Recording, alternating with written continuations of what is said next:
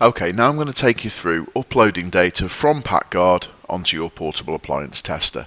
In this case I'm using the Apollo 600 again, connected via the USB download cable.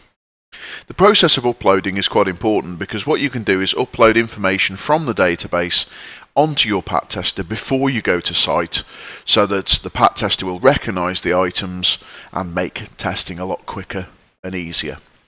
So in this case we're going to imagine again that we're using the kitchen, and we're going to go and do testing in the kitchen. So today the job is going to be to do the PAT testing in the ground floor kitchen. So I've just looked in there, I've selected it, we've got the kitchen in here. So in this case I go upload to tester, and we've got to answer the simple questions on here. So again, destinations, so which tester are we downloading to, so uploading to, sorry. In this case it's the Apollo 600, and where is it? So at this point what I need to do is actually pop over onto the Apollo and set the Apollo up so that we can copy that data onto it. So if I pop over onto my other camera, there we go, we've got the Apollo, and on the Apollo again it's F4, but this time down upload is number 7. And again, what are we going to do? So we're going to upload from PATGuard, and we're going to use the PC USB cable. So it now says save data to the Apollo drive and press F3 when done. So if I pop back over now onto PATGuard, you can see that it's actually spotted that we've got the Apollo connected now, so I can just close that little message. So if I refresh the list and then go on here, I should be able to find my Apollo drive, which is there. So now it's saying, what do I want to upload? Well, I was lucky enough to remember I clicked on the actual location, so it's automatically put that in, but I could at this point select from the drop downs the client, the site, the location. You could do a whole client and just set these to all, or you could do specific sites or locations. Always better really to try and keep it to as little data as possible, because it just keeps things neat and tidy. Now at the bottom here we can actually say what do we want to include. So we want to include PAT data, universal risk assessment, site reports, and we want the photos on there. The photos are quite useful for being able to identify items. So again, we've got PAT data and photos ticked, and we will include visual onlys as well on there. If we don't tick that, we just get full tests.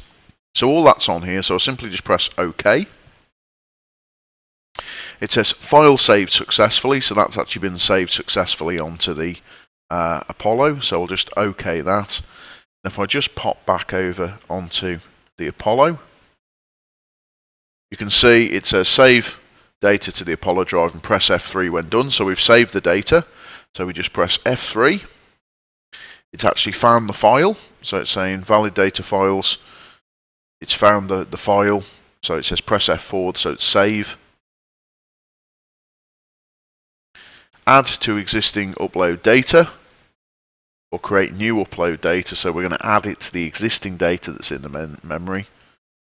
So it said the SSS data is uploaded OK, so we simply press escape to come out of there, and then to check whether the data's made it in, we can use the view data menu. So if I just go on to number 1. Now you might think when we look at this, that's just the data that we had in there before. Where's the upload? Now what we have to do is use the little filter here, the little funnel, and you'll notice down at the bottom there it actually says uploaded data, so we need to select the uploaded data memory.